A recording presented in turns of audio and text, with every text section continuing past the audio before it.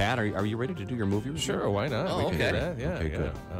Big week this week. This week, talking about the new movie Sex and the City 2. Now, should we explain that the way you have a very interesting way of making sure that your reviews are not biased? You don't chum around with the stars. I do not chum around with the stars. And as little as possible. You don't associate pretty much with the movie itself.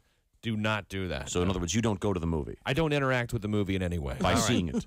By seeing it, Right, I try not to think about that would it. bias your opinion. Yeah, exactly. And once you've seen a movie, there's no way you can be objective about it. You have been foiled. The content is in your head, and there's no way you can do it. Now, this week, Sex and the City 2. Carrie, Amanda, Mary-Kate, and Ashley return for the sequel. There will be sex, followed by brunch, during which a penis will be ridiculed.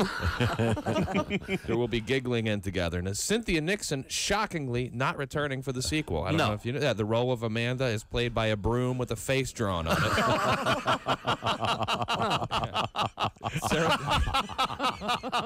Sarah Jessica Parker does return, and contrary to early rumors, the role of Carrie is not played by Super Saver.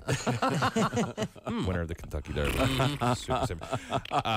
Obviously, these are some heavy-duty female role models, but you don't have to go to the movies to hear about strong women, as you'll see in this edition of the Unbiased Movie Review, which is also ripped from the headlines. Really? Yes. In Minnesota, a mother has given birth in the car while driving herself to the hospital. Well, what does she want? A medal? One time I soiled myself on the way home from the airport. Nobody seemed to think that was much of a miracle. Yeah. The only difference is that mine didn't scream coming out. In fact, it was almost eerily quiet. There was a whimper. I'm not sure which end it came out of. Ripped from the headlines. Yes.